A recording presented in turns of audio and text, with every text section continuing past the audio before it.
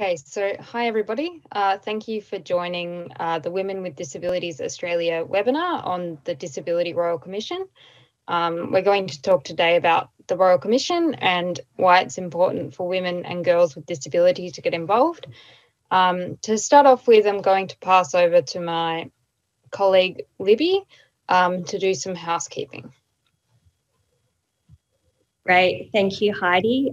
Welcome everybody to our webinar on the Disability Royal Commission presented by Women with Disabilities Australia.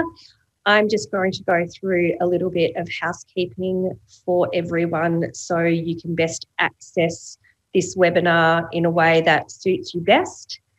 If you look at your screen, if in the top right-hand corner, there is an X symbol that is in a circle. You can use this to enlarge and minimise the full screen view. This view will highlight the speaker and the Auslan interpreter. For closed captions, we have a separate screen available that you can click on, and then closed captions will be your main viewing screen. And if you want to access these closed captions in a different web screen altogether, please click on the icon to the right of your screen with an arrow on it. Also, in each of the screens, there is a small box with 2 arrows which will allow you to switch your viewing screens. And we encourage you to have a bit of a try and a play with these to see what works for you best. At any stage today, if there's any technical difficulties, you can access this same view or you can access this same link and you can watch this later on in the day. So at the bottom of the screen, you'll also see that there is a speech bubble, and the speech bubble allows you to submit any questions that you have today at any time during the webinar. You don't need to leave this till the end. You can start submitting those now as you go. And there's also down the bottom of the screen is a circle with the letter I in it, and that is live help and assistance from our webinar crew today. So please feel free to utilise that. I would proudly like to introduce Auntie Yvonne Weldon, a Wurundjeri woman from the Metropolitan Aboriginal Land Council, to do our welcome to country today. Thank you, Yvonne, and welcome. Thank you, Libby. Hello, ladies and gentlemen, sisters and brothers. As was said, my name is Yvonne Weldon. I'm a Wiradjuri woman from Cowra, here in New South Wales. I'm from the waters of the Clare, which is also known as the Lachlan, and of the Murrumbidgee Rivers. I am the elected chairperson of the Metropolitan Local Aboriginal Land Council by the Culture Authority under the Aboriginal Land Rights Act for the land that I am on. I would like to pay my respects to all elders past and present, to you, and the many nations of lands that are represented online here today. I am on the lands of the Eora Nation. Our boundaries or our traditional owners are not defined by the hand or by the pen, but through the natural landscapes of the earth. The Eora Nation's country covers the Hawkes River in the north, the Nepean in the west, and the Georges River in the south. My people have practiced our traditions for thousands of years and endless generations. One tradition is shared in various forms across Australia is the welcome to country. It is more than just words, it is the spiritual process for honouring the ancestors' footsteps we are all walking in, continuing the practice of the generation before us to the many generations to come. My people have been a part of this land for more than 60,000 years, and we are the oldest living culture of the world. On behalf of the Metropolitan Local Aboriginal Land Council, the elders, and the members, I welcome everyone to the land of the Gadigal. I acknowledge the Gadigal people and the many ancestral lands you are representing virtually today, whose spirits and ancestors will always remain with this land, our Mother Earth. The First Nations of this land are the most resilient, unique and sustainable people on the planet. For my people to survive for as long as we have, it's been through a continual practice of respect, collaboration, understanding and a willingness to come together. There are many Aboriginal warriors that have crossed this land before all of us, creating pathways before there were any. And to give respect and honour, could you all please pause for a moment to remember the many sacrifices that have been made along the way, the ones we will continue to make, and those that we should never have to. So as you connect, learn and share, today tomorrow and beyond. No matter what walks of life we all come from, we all need to care for each other, bringing out hidden heartaches to share and bringing us all strength together. The road travelled alone is the longest, hardest road there is. I will join you and you can join me. The greatest gift you can ever give someone is your time. For so many of you, you often take on more than you realise, and it can stay with you. You all have an important role in so many people's lives. This should be recognised. You are recognised, and I thank you. The challenges that we all face today is not the same as it was only a few years ago, certainly not the same as what it was in the last year, yet it has become an accepted norm. It can bring a disadvantage that flows on from one generation to the next. The cycle doesn't only change because of policy or legislation. The battle through the endurance of adversity is the greatest evidence without the research, but it should never be gathered this way. It cannot always be about data and the bottom line. Our lived experience must be included as well. Human life and people's opportunity or lack thereof can never be rationalised to balance what will never be equal. And in these times of this pandemic, don't let the social distance make us socially absent. We must maintain physical distancing, but not creating barriers to our social connections. We need to be connected more so today, now than ever. So whether it's with your work, your family, or your networks, creating an inclusion, an acceptance, and a resilience. All of us together can bring about positive changes to multiple generations because we are in this together. And we can make the difference. Rather than having these inquiries, let's actually make sure that these traumas don't happen in the first place. So let us all draw upon my people's spirits as we continue on our journey. May my people's spirits walk with you and guide you as we strive forward for us all. Again, on behalf of the Metropolitan Local Aboriginal Land Council, welcome to Gadigal land. This always was, always will be Aboriginal land. Thank you and have a wonderful day. Thank you for that, Yvonne. We are now going to pass over to the speakers, so you can be introduced to all of our speakers today. So I'll first hand over to Dr. Rhonda Galbally, who is our Commissioner from the Disability Royal Commission. Hello everybody, I'm Rhonda. I'm very pleased to be with you today. Thank you. And next is Tricia Maloney, who is the Women with Disabilities Australia President. Thanks, Heidi, and welcome everybody to the webinar. I'm really pleased to be able to support you all today. Thank you. Okay, and our third speaker is Susanna from Your Story. Hi everyone, I'm from Your Story Disability Legal Support. Really lovely to be here with you, and Yvonne, that was a beautiful welcome to country.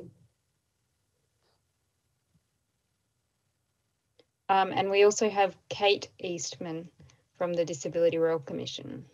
Good morning, everyone. Thank you very much for having me on as well. My name's Kate Eastman, and I'm Counsel Assisting the Royal Commission. Thank you, Kate. Our fourth speaker is also not able to be here in person, but later on you will hear from her via a pre-recorded video. And her name is Kalina, and she is a member of Women with Disabilities Australia. So to introduce the first speaker, we are going to hear from Dr. Rhonda Galbally, who will talk a bit about the Disability Royal Commission. Thank you. And I'd also like to thank Yvonne for such a really warm and profound welcome to country. I would like to pay my respects to the traditional owners of the land on which we're meeting, to the elders past and present, and to young people, including young women with a disability, who will take their place as elders in the future. In Richmond, Melbourne, where I'm joining you, the traditional owners of the Wurundjeri people of the Kulin Nation. And so thank you so much for having me on your land. My name is Rhonda Galbally, as we said before, and I'm one of the 7 commissioners for the Disability Royal Commission, and I'm a woman with a disability, and I'm so delighted to speak to you today. The decision to set up this Disability Royal Commission was the product of tireless and persistent efforts by people with disabilities and their organisations, who've long recognised that people with disability in this country are routinely subjected to violence, abuse, neglect and exploitation. But in particular, I would like to draw attention to the decades of work and campaigning undertaken by Women with Disabilities Australia to raise awareness of violence, abuse, neglect and exploitation of all people with disability, and most particularly of women. In this regard, I'd like to recognise how pivotal your work has been in securing the establishment of the Disability Royal Commission. The voices of people with disability must be central to our work at the Commission, and your tireless advocacy helps to ensure that voices of women and girls with disability are loud and clear. Royal Commissions are public inquiries independent of government, and they have special powers to investigate, to highlight systemic and causal issues, and then to make recommendations to government about things that should change. There are several ways that we conduct our investigations and gather materials in order to ultimately make findings and recommendations. The first and most visible are public hearings. A public hearing is a formal proceeding in which witnesses give evidence under oath or affirmation about events and issues that are relevant to the Disability Royal Commission's terms of reference. Public hearings usually focus on areas of specific interest like group homes, education, employment, healthcare, but they are also informed by individual cases of violence, abuse, neglect and exploitation of people with disability. Public hearings are not court hearings. They are inquiries held in the public domain where witnesses provide sworn evidence. A second way to engage with the Commission is by making a submission. And as an organisation, Women with Disabilities Australia have made several detailed, informed and very helpful submissions to the Royal Commission. And these have served as invaluable resources for the legal teams involved in planning public hearings, as well as for the policy teams in their work developing discussion papers. Individual women also make submissions, and they can make as many as they would like, online, in writing, by telephone, email, or as a video or audio recording. The third way to engage with the Commission is via a private session. If anyone online for this webinar wishes to contact us as an individual to tell us about their experiences, we very much want to hear from you. Private sessions are confidential. They are made to a commissioner and can be done in person or via video conferencing or on the phone. You can request a woman commissioner for your private session. Anything you tell us in a private session that identifies you will be kept confidential. It can't be produced in response to a subpoena or disclosed under Freedom of Information legislation without your consent, nor can it be used in evidence against you in civil or criminal proceedings in an Australian court. As a trial run, I had the privilege of conducting a week of private sessions with people mostly living in group homes. This was arranged through outreach and with the help of an advocacy organisation in South Australia. The Commission is committed to reaching people in closed, segregated settings, as their voices and information are vitally important to be included in our deliberation. What you tell us in submissions or private sessions goes to the heart of the issues that the Royal Commission needs to look at in public hearings. For example, in part in response to your advice, we will be holding a hearing in August this year, specifically concerning the health and safety of women and girls with disability. We will examine family and domestic violence. At this hearing, we want to hear about the experience of women and girls, including non-binary people. And I'm now going to hand over to Kate Eastman, Senior Counsel conducting that public hearing, to speak further about it, because I thought you might be interested to know more about the details of that public hearing. Thank you, Commissioner Galbally. Well, I can tell you a little bit about the hearing planned for August, and we will probably conduct a hearing over 5 days starting on the 16th of August, and all going well with COVID restrictions, we'd like to hold that hearing in Tasmania. This is a hearing where we want to hear directly from women and girls about their experience of violence in their homes, with their families, with friends and colleagues. And we're also interested in hearing about their experiences of violence, abuse, neglect and exploitation in relation to women's health, particularly reproductive health. What we want to do with the hearing is see if we can provide as many opportunities for women's voices to be heard. So there's lots of different ways in which women can be involved in this public hearing. It may be, as Commissioner Galbally said, that you just want to write in your submission and a story, and we can just deal with your story in a written format. Or it may be that you want to come to the Royal Commission and sit and watch the Royal Commission, or even participate as a witness at a Royal Commission, to come in person and to tell your story to the Royal Commissioners. Some people like a halfway house between that, and maybe what they want to do is pre-record their evidence and their stories, and we can play those stories at the Royal Commission.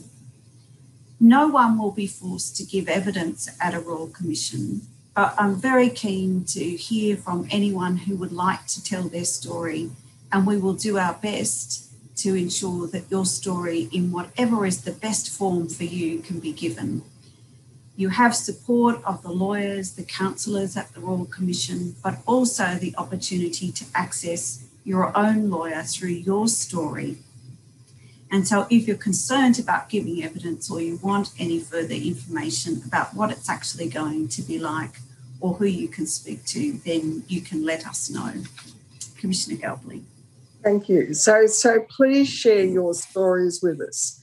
And if you have any doubts or concerns or need any kind of support before you do so, contact us.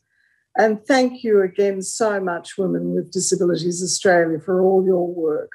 The Royal Commission wouldn't be here or be able to undertake our work without the continued support and input from your organisations and organisations like you. Please stay in touch and please get involved. Thank you. Great. Thank you, Commissioner Galbally, and also Kate Eastman for that thorough introduction, and also for your very kind words about Women with Disabilities Australia.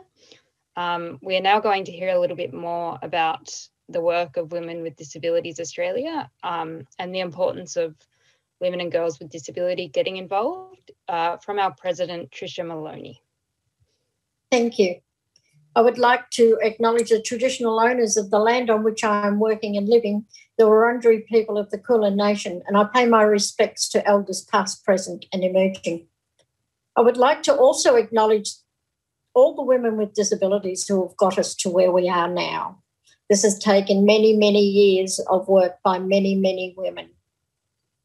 Women with Disabilities Australia is run by and for women, girls, feminine identifying and non-binary people with disabilities.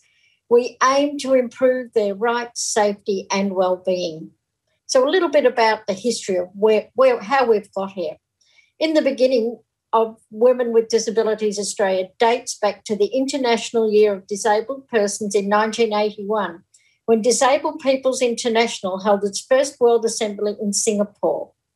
After participating at this assembly, 13 Australians returned to Australia to set up an Australian branch of the Disabled Persons International. 2 years later, DPI Australia was established, and from the outset, it was dominated by disabled men. Only 3 of the 11 members of its governance structure were women, and there were no mention of women or gender in the goals and objectives. Key women members were frustrated and disappointed at their unequal participation within the organisation. So in 1985, they decided to establish their own women's network within that organisation, known as the National Women's Network. In the same year, the DPI held its second World Assembly in the Bahamas. Australian women representing the organisation were required to pay their own way, while male representatives were funded to attend the assembly. To protest against this, Australian women joined forces with their international colleagues and demanded that women be given the right to participate equally in all national organisations of people with disabilities. And the World Council was forced to hold an emergency meeting at which they agreed to establish a standing committee on the affairs of women with disabilities. And now we have WWDA.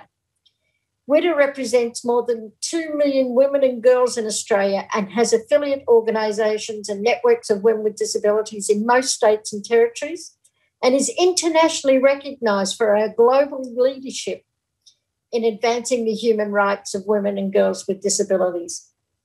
So why do we need to have a specific focus on gender at the Royal Commission? Well, for a start, Article 6 of the Convention of the Rights of Persons with Disabilities prioritises women and girls with disabilities as a group warranting specific attention and additional measures. So if we just use that as a reason, it is clear that as Australia is a signatory to the convention, it's what we need to do. There are a few issues that need to be raised. Although we as women experience many of the same forms of violence that other women experience, we experience forms of violence that are particular to our situation of social disadvantage, cultural devaluation, and increased dependency on others. Poverty, race, ethnicity, religion, language, and other identity status or life experience can further increase our risk of violence. Compared to other women, we experience violence at significantly higher rates, more frequently, for longer, and in more ways, and by more perpetrators, and yet policies, programs and services for us either do not exist, are extremely limited, or simply don't include us. And our voices are very rarely heard. We experience very high rates of multiple forms of violence from a range of perpetrators, including physical, psychological and sexual violence, financial abuse, forced sterilisation and psychiatric treatment, forced contraceptive and forced abortion, denial of healthcare, including exclusion from sexual and reproductive healthcare services, to name just a few. We have our children removed from our care at higher rates than other women or even than men with disabilities. We have our communication devices taken from us, our wheelchairs put out of reach, our phones are removed, and we are threatened with the loss of support when we complain. Often the perpetrators are the people who are supposed to provide us with the supports we need to be independent, and they are not just family members. Women and girls with disabilities who live in institutions experience and are at significant risk of violence. For many, violence is a day-to-day reality of their lives and frequently involves sustained and multiple episodes, yet we very rarely get to hear about it. For many women with disabilities in Australia, identification and recognition that violence in their lives is a problem or a crime remains a significant issue. They may have difficulties in recognising, defining and describing the violence, have limited awareness strategies on how to prevent and manage it, and lack the confidence to seek help and support. Those who do seek support often find themselves in a referral roundabout with ever finding a pathway to safety. Many women with disabilities remain in bad situations because they have no other option. Typically, many women with disabilities do not report the violence. We lack access to legal protection, and law enforcement officials and the legal community are ill-equipped to address our concerns. Our testimony is often not viewed as credible by the courts, and we are not privy to the same information available to other women. The lack of appropriate, available, accessible and affordable services, programs and support is a major factor that increases and contributes to the violence against us. So here's our chance. Here's our chance to tell our stories to the Royal Commission.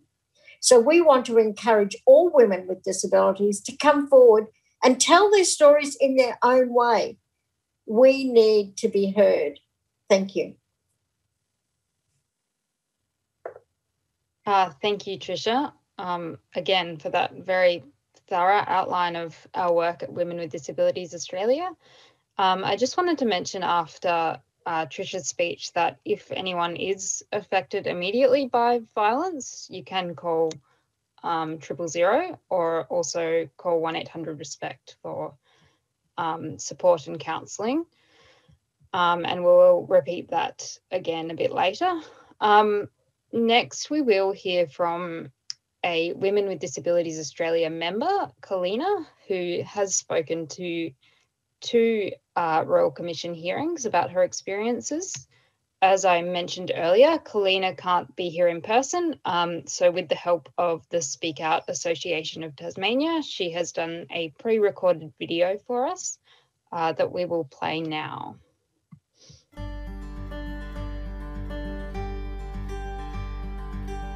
I went to the Royal Commission twice. One was about during COVID and one was about employment. An advocate called me and told me about the Royal Commission and asked me if I'd like to be a part of it. Before I met with the Royal Commission, I met with an advocate to talk about the hearing for the Disability Commission. I sat down with an advocate and told her my story. During COVID, what they were saying on the news and on social media was very confusing to understand what we could and couldn't do. When the Premier started doing lives on Facebook, it was very confusing until Speak Out started doing live at home. So I wanted to go see a friend a couple of days after we went into lockdown, and my husband David, he rang a family friend for some advice, and she took it way too seriously and said I wasn't even allowed to leave the house, and she said if I was to leave the house she was going to ring the police and that I would get a fine and that I wasn't even allowed to see anybody or leave the house. I sort of ran down the street to a park down the street, and I left my phone at home, and so she couldn't ring me because she kept ringing for me. She did actually ring the police. When me and Julie went to the police station, they told us that she did. Well, the one that we spoke to at the police station, he was the sergeant, and he told us the rights rules, that I could go out my house and go for a walk, but only for like an hour, I think it was. The advocate helped me by meeting with me several times before talking with the Disability Commission, so I felt comfortable talking to them. We got free legal advice, so I wouldn't say anything that wouldn't get me into trouble. I could have got free counselling if I wanted to. There are different ways you can tell your story to the Commission. You can tell it live, or a pre-recorded video, or on the phone, or you can write a letter, or record it through your phone. When I finally started the hearing, the lawyer I had been speaking to said that the hearing will start soon. And when I was let into the hearing, there was all these different people all over the screen. When the hearing started, the lawyer asked me to tell my story. I felt a little nervous, but once I got talking, I was okay. The story I told about employment the second time I went to the Royal Commission.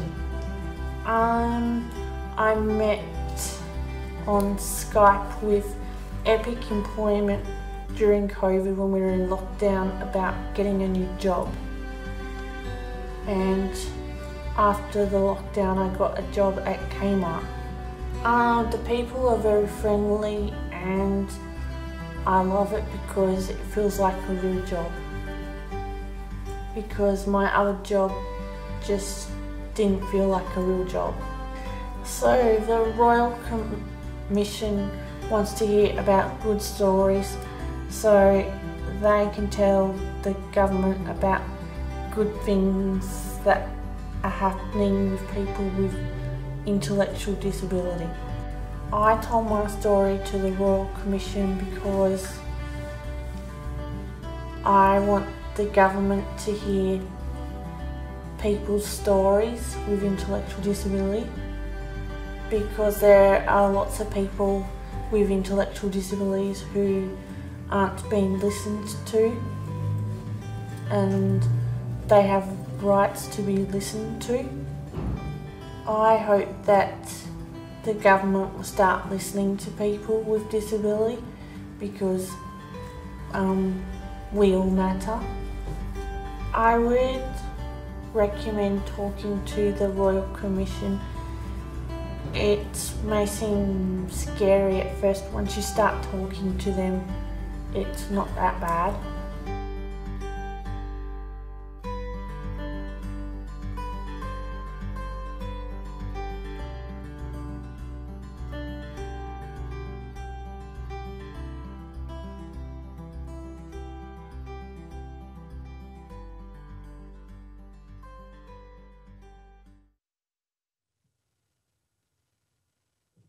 Thank you to Kalina and also the Speak Out Association of Tasmania for preparing that video for us. I think it was a really good example of what we've been talking about in terms of people telling their story. So lastly, but definitely not least, we'll pass over to Susanna O'Reilly from the Your Story Disability Support Service to expand a bit more on the different supports you can access if you'd like to talk to the Royal Commission. Thanks, Heidi. I'd also like to acknowledge the traditional owners of the land on which we each meet and pay my respects to their elders past and present, and in particular pay my respects and acknowledge the strength and resilience of First Nation women who are survivors of violence.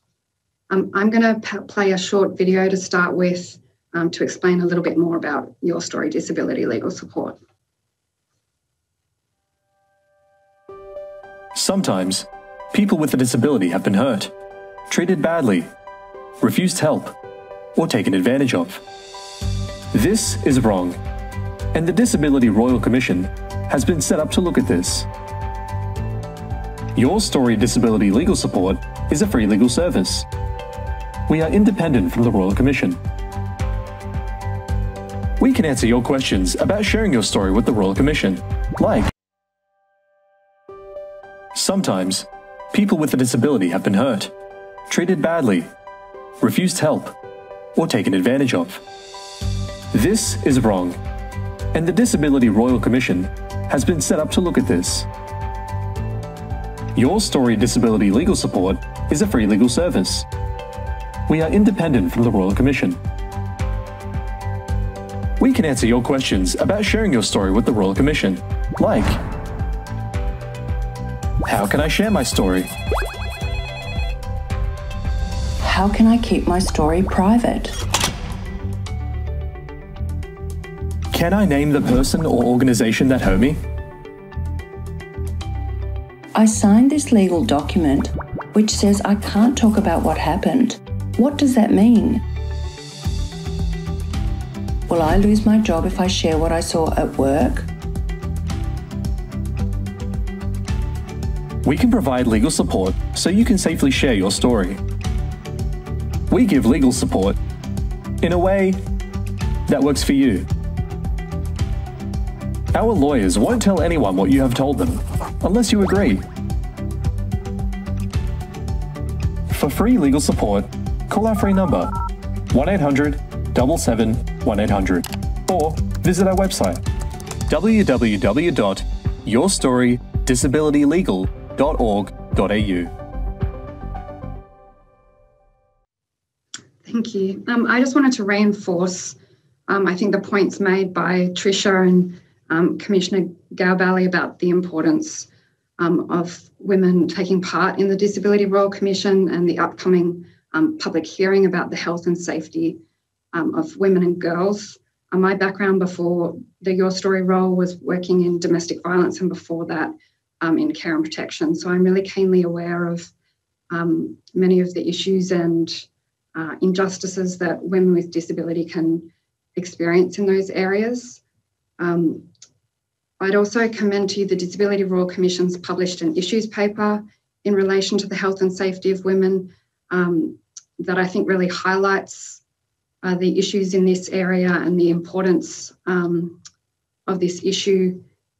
It talks to many of the points that Tricia raised, but some around the complex and compounding impacts of family violence on women with disability, because sometimes the perpetrator can also be a carer, and because women can experience distinct forms of controlling and coercive behaviour. So things like medication and personal care and food and water being withheld, or being isolated from supports and services, including legal services or services to be able to escape violence.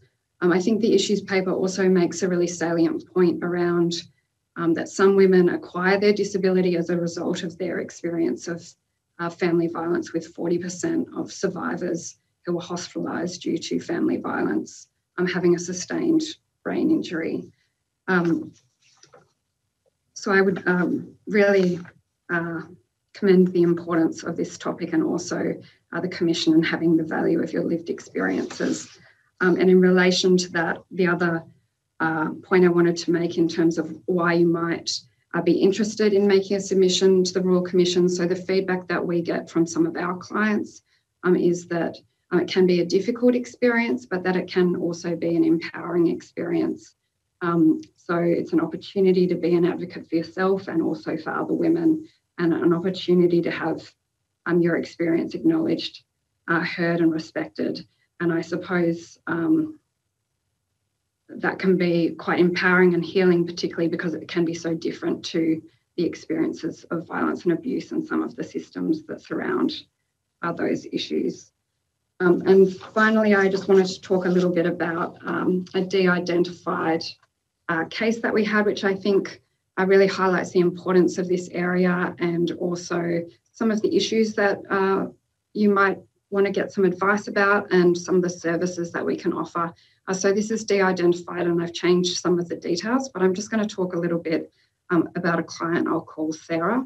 So Sarah has a psychosocial disability, and her husband is her carer and has been violent towards her throughout her relationship. On one of these occasions, Sarah defends herself and he calls the police, and the police apply for an AVO against Sarah. Sarah agrees to the AVO, not fully understanding the legal implications of it at the time, and also feeling quite overwhelmed by the process, in part because of her disability, but also in part because the process can be quite overwhelming and confusing, and is not confident to tell the police about what really happened to her. The AVO stops Sarah seeing her children, and then her husband initiates family law proceedings. So Sarah approached us really wanting to tell her story to the Disability Royal Commission. She wanted it to be public and to stop this happening to other people, but she also was worried about her ex finding out. She also had some questions around what she could share about her children's experiences, and also whether she could provide information in relation to her family law proceedings.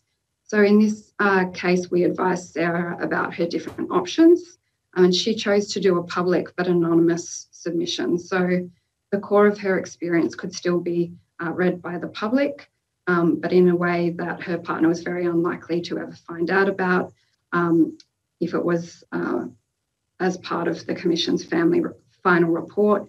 We also assisted Sarah to get some additional legal protections from the Royal Commission. So if her partner did ever find out that she'd made the submission and tried to take any retribution or harm her, his actions would be illegal.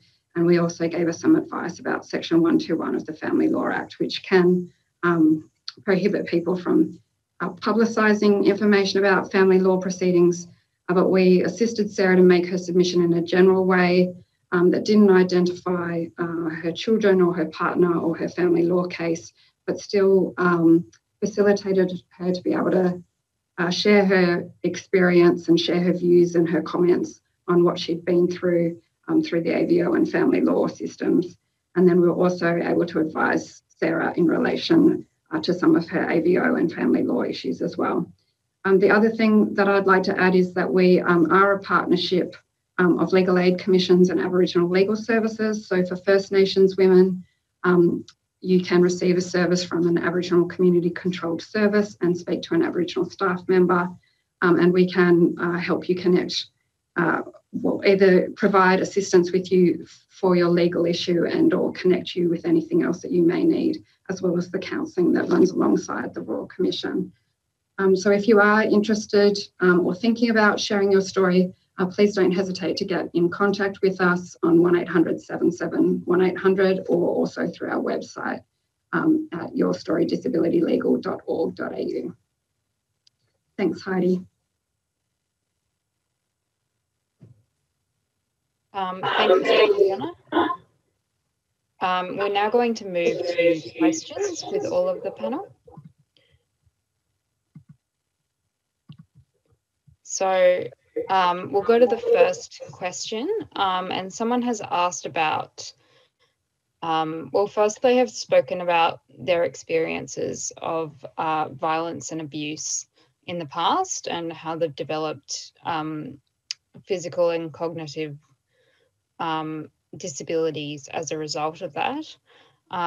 They've also said that they would like to speak at the hearing in Tasmania in August.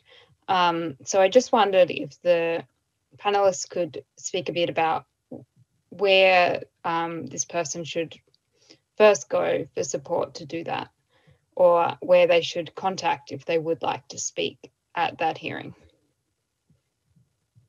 Kate, it'd be good to answer that. All right, so thank you for that question. In terms of who can speak at the hearing in August, we have to undertake a process of talking to a lot of people, and I can't guarantee that everybody who might want to speak in person and giving their evidence live will be able to do so. So can I say that at the beginning? But if people are interested in telling their story and want to speak either in person at the Royal Commission or pre-record their evidence like Kalina Boss did, she talked about that earlier, then if they can contact us at the Royal Commission. So there's a couple of ways to contact us. They can ring the Royal Commission, send an email, or use the other ways that the Royal Commission website sets out to contact us. When they contact us, say that they would like to be involved or give evidence at the hearing in August, and ask them their contact details to be given to me and to the lawyers that I work with at the Royal Commission, and the steps to make contact. But they may also want to speak to your story and to get some advice before coming directly to the Royal Commission from your story about the matters that Susanna's spoken about today. So either way is absolutely fine, and it's important that however you come to the Royal Commission, that you come feeling comfortable and safe, and that you're going to get the information that you need. So Susanna, do you want to say something? Yeah, I was just going to add to that. Thanks for that, Kate. We can talk through different options for sharing your story, and we can also support people to make that request to the Commission as well. And don't forget a private session can also be very valuable. And sometimes people in private sessions say they'd like to be public, and we let the solicitor for the Commission know, and we let Kate know. And the reverse also, Commissioner Galbally, we've had some people who have come and said to us they would like to give evidence at a hearing, but as we prepare and it gets closer to the hearing, they're not so comfortable anymore. And it's often the option of a private session can be very helpful as well. So as I said earlier, no one has to be forced to participate in a public hearing if they're uncomfortable doing so. And we've got other backup options instead of the hearing, and a private session is a really important way of sharing your story with the Royal Commission. Okay, thank you for that. I think that was a really helpful question. Another question, which is, I suppose, quite related, is about what the outcomes will be of the hearing into women and girls with disability. So I assume we can't provide specific answers, but I suppose if there will be a summary of what people said and things like that, and also where people can access that. Okay. Do you want me to take that question as well? Yes. So when we hold a public hearing and we hear what everybody wishes to tell us, and sometimes we've got written statements and reports and other material as well, the job of counsel assisting is to prepare what we call a submission at the end of the public hearing. And we try to pick everybody's story up together and put it all in writing with a report that we make, our submissions, to the commissioners. And we look at all of the evidence in everybody's story, and we also look at what recommendations or ideas or suggestions for change that witnesses have. And we might suggest to the Royal Commissioners that the Royal Commissioners could make a recommendation to government about certain changes, either to the law, to the way in which people treat each other, to changes in practices and policies. So at the end of the hearing, we do the work in summarising the evidence, picking up the suggestions and making some recommendations for the Royal Commissioners to consider. The Royal Commissioners then look at the material from us as the counsel assisting, but also other people who may want to also make submissions about what should the Royal Commissioners do. Once the Royal Commissioners have looked at all of that material, the Royal Commissioners prepare their own report called a hearing report. And when that becomes public, a copy of the hearing report, and usually, but not always, the submissions made by counsel assisting or submissions made by other people will be available on the Royal Commission's website. So far, the Commissioners have put hearing reports for our public hearings 2, 3, 4, 5, and public hearing 6 reports about to come out. So if anyone is interested in the outcomes of the hearings, they can have a look at some of the reports that we've done for previous hearings to get a bit of an idea about what we're doing. So I hope that answers the question, Heidi.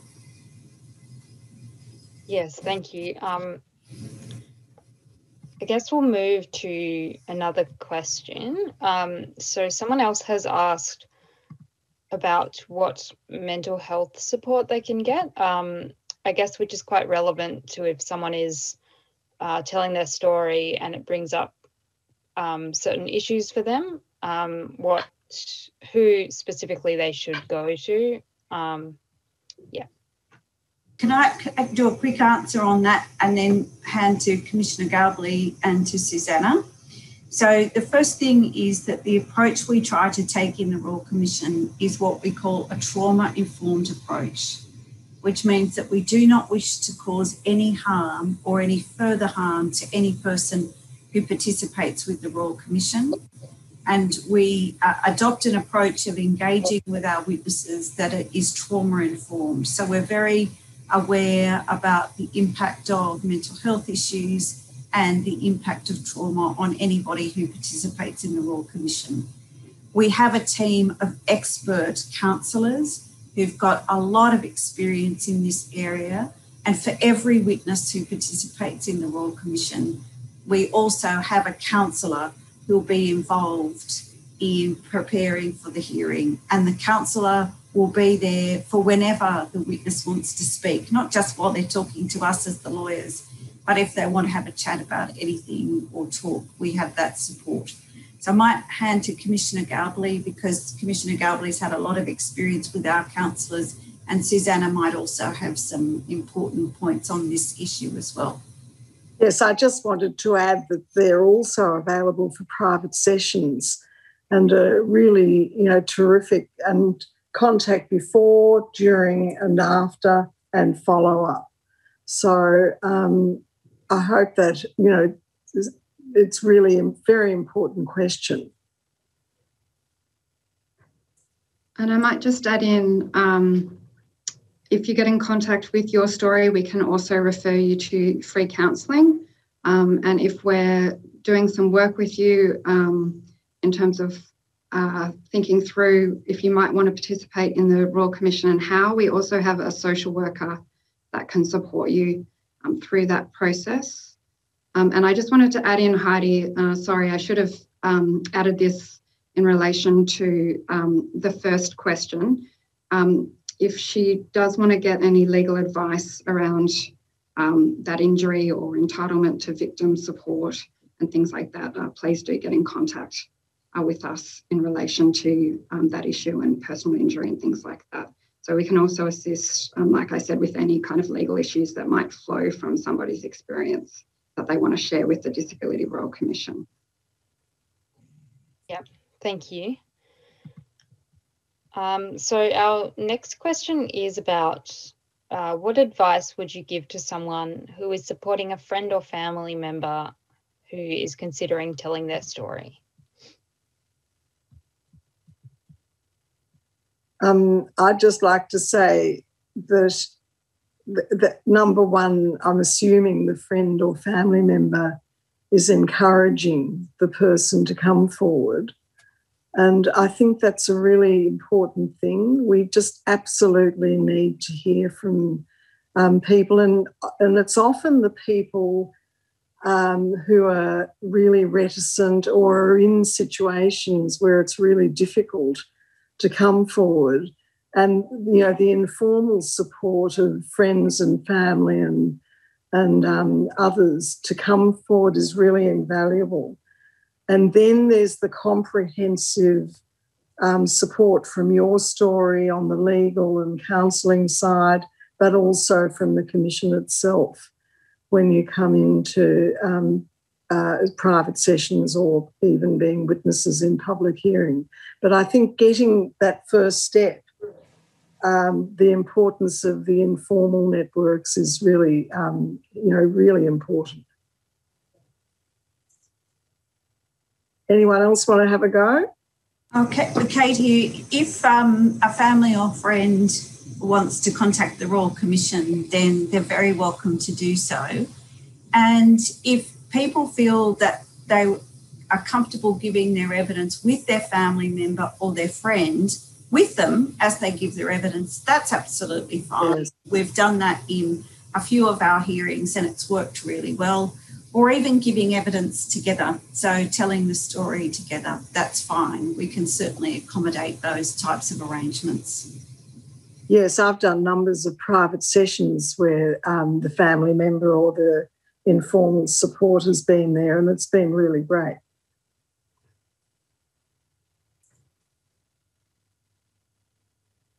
I just agree with the Commissioner and Senior Counsel's comments about the importance of the support of family, friends. I'm sure that may be a situation that many of your members are in, and I think it's really vitally important.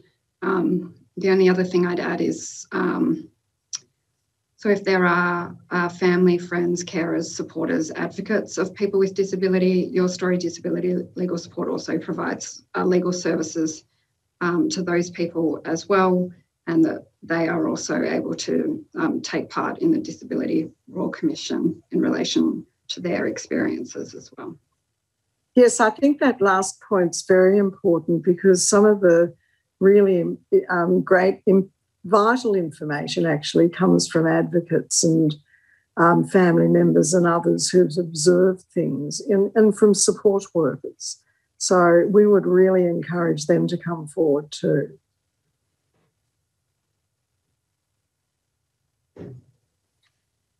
Thank you, everyone. I think that was very helpful. So we have time for maybe one more quick question.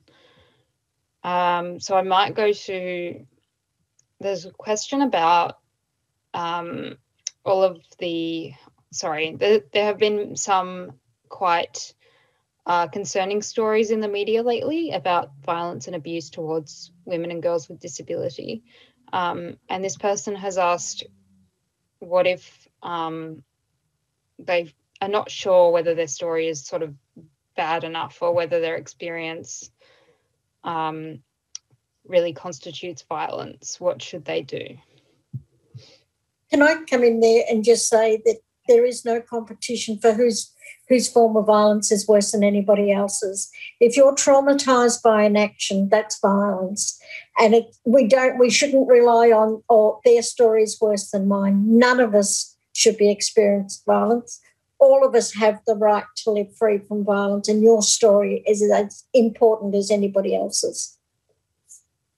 Yes, can I also add that the issue of neglect, when your own development's been neglected and your own opportunities have been really, dampened down so you haven't had any, that's also really important. That's violence, abuse, neglect and exploitation.